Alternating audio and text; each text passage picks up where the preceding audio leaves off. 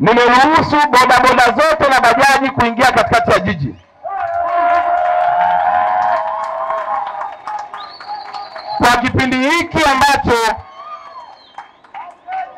Kwa kipindi hiki ambacho tunapambana na corona, tunapambana na tatizo kubwa la maambukizi yanayotokana na watu kurundikana sehemu moja, bodaboda na bajaji mnaruhusiwa kwa amri yangu kuingia katikati ya jiji na kubeba abiria. Masharti yaliyopo ni ya siku zote ya kwamba bodaboda lazima mzingatie sheria, ikiwa pamoja na kuvaa helmet na kutokuingia kwenye barabara ya mwendo kasi. Lakini zaidi ya yote mna ruhusa ya kuingia katikati ya jiji na kuwabeba abiria wenye uwezo wa kupanda usafiri wao binafsi kuhakikisha wanawahi kazini. Zoezi hili litaendelea mpaka ambapo amani, afya na corona itakapoweza kuondoka katikati ya jiji letu. Makumbusho wewe, bodaboda wewe, kwa kuanzia hivi ninavyoongea, bodaboda kama na abiria anataka kwenda katikati ya jiji, beba, ingia katikati ya jiji.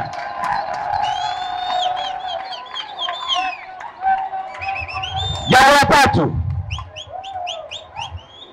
katika haya ya mapambano, swala la mwendokasi haliko chini ya mamlaka yangu. Wana Dar es Salaam lazima mfahamu, mwendokasi haiko chini ya mamlaka ya mkuu wa mkoa. Mwendokasi iko chini ya mamlaka ya waziri wa TAMISEMI. Hivi tunavyoongea watu wangu wanamaliza kuandika barua, nimemwomba aingilie kati. Ninafahamu yako mabasi sio chini ya 200 ya mwendokasi yamebaki pale Ubungo bandari kavu.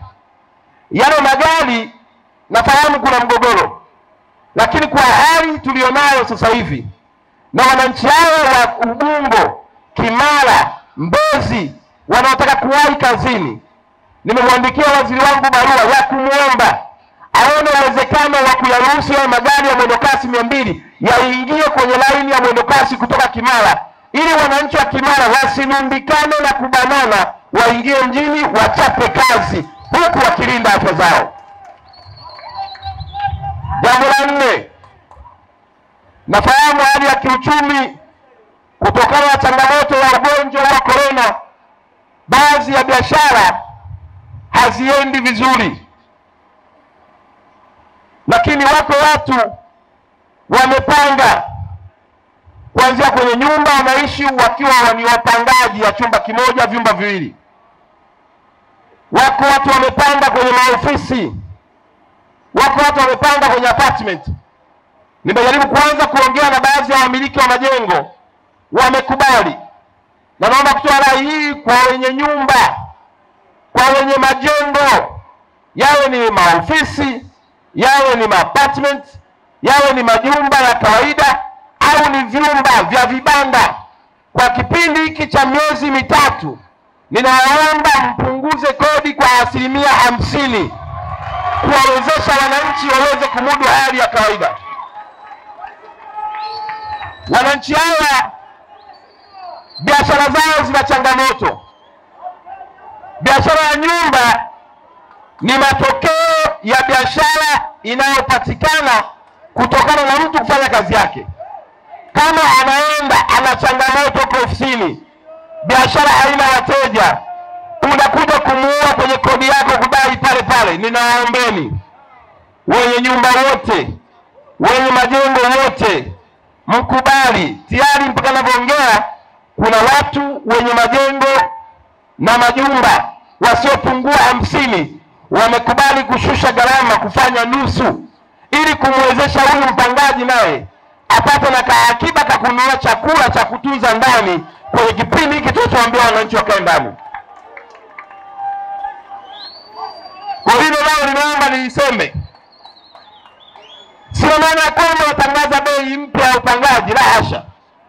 Lakini ninaomba kama ombi, jukumu langu mimi ni kumsemea pia mwananchi wa kawaida wa hali ya chini ambaye yeye hana uwezo wa kujisemea.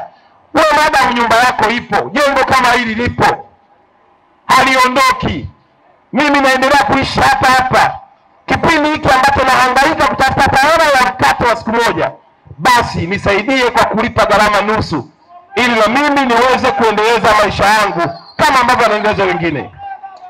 Jambo la 6, hili ni ombi kwenu. Shule zimefungwa kwa maelekezo ya Waziri Mkuu, ambayo ni maelekezo ya serikali. Kama shule zimefungwa, wewe baba unayetoka kila siku unaenda kukaa baa, unaenda klabu, maana yake unatafuta kuubeba ule ugonjwa kuhamishia nyumbani kwako kwa mtoto ambaye hazururi.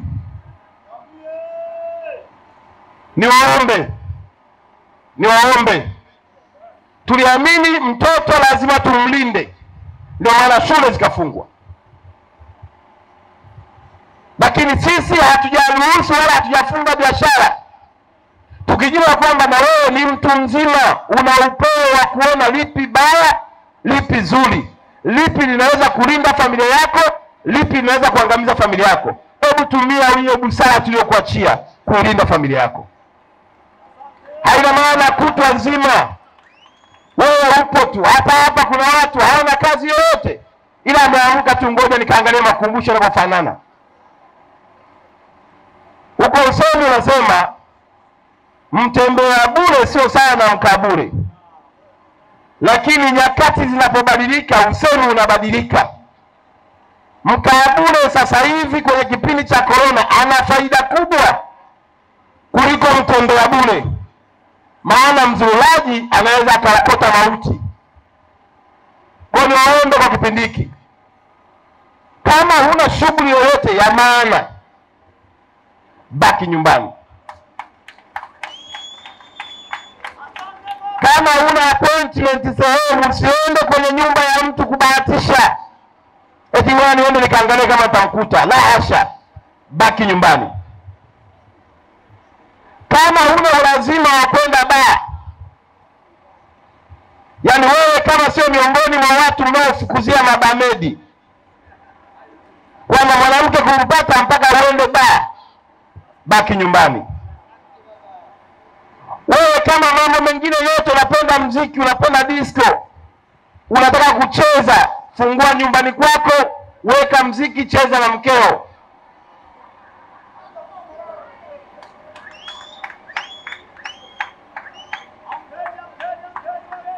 Jambo hili ni bora ukawa na afya njema kuliko kuugua ugonjwa wa corona. Tumeona mataifa yote duniani huko, pamoja na ukubwa walionao, pesa, madaktari, vifaa, watu wanatisha dunia. Sasa hivi corona inawatikisa, hakuna mfano. Wewe na mimi ni nani tusizingatie masharti haya? Nawa mkono wako, hakikisha kama nilivyosema, usikae karibu na mtu. Nyosha mikono yako miwili, zungusha maeneo uliyopo, hakikisha hakuna mtu aliyo karibu yako. Jambo la 7, wageni wote wanaokuja kupitia international airport yetu, hivi ninavyoongea, tangu tarehe 28 ndege kubwa duniani zimekanseli, wamezuia ndege zao kusafiri. Kwa katika jambo hili la 7 ni kwamba ipo ndege moja inayoendelea kusafiri, nayo ni Ethiopia Airlines. Kwa sababu wako Watanzania wanaishi nje, wanaamua kurudi nyumbani kwao, na wameona Tanzania ni amani, utulivu, na wameamini kwamba kwa maombi tulionayo na neema ambazo Mungu ametushushia, inawezekana tusiathirike na ugonjwa huu kwa kiwango kikubwa. Wanakuja nyumbani. Maelekezo yaliyopo, wote wakifika wanakwenda karantini siku 14. Sasa niwaombe wananchi wa mkoa wa Dar es Salaam, huna sababu ya kwenda airport kupokea ndugu yako aliyetoka nje ya nchi. serikali ya mkoa itakusaidia kumpokea ndugu yako. Tunao madaktari waliobobea, waliofundishwa, hao ndio watawapokea wageni, watawapeleka sehemu ya kuhifadhi, kuwatazama ndani ya siku 14.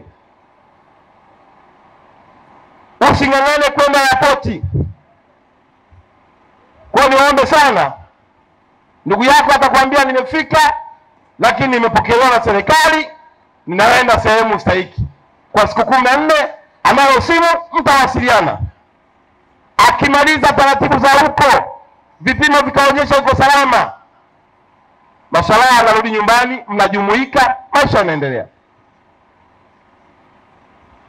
Jambo la 8,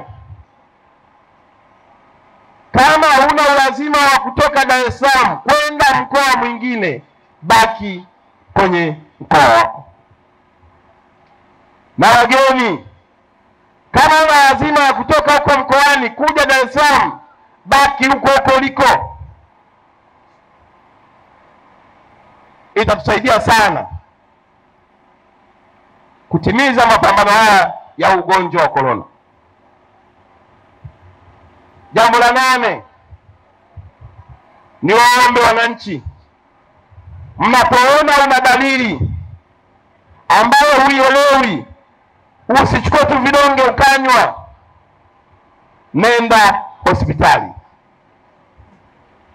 Tena dalili zake zinajieleza. Ukiona hizo dalili unazo, anza kuwalinda hata wapendao, kwa kuhakikisha kwamba ndani ya nyumba yako unajitenga, lakini pia unaenda kwa wataalamu wetu haraka iwezekanavyo. Na maana ya kuweka namba ya simu ni kukurahisishia wewe uweze kuwasiliana na mamlaka ya wataalamu wetu haraka iwezekanavyo, na namba hizo ni bure. Una sababu yoyote ile ya kuogopa, ya kujifungia ndani, ya kueneza ugonjwa huo, zaidi ya kwenda kwenye mamlaka husika. Ndugu zangu, nimeyasema haya kwenu wana makumbusho, nikifahamu ya kwamba nimeongea na wananchi wa mkoa wa Dar es Salaam juu ya mabadiliko haya mapya kulingana na changamoto tulizonazo, ili kuweza kukabiliana. Daladala wakikwambia car level city, ni kwa faida ya kwako na kwa faida ya driver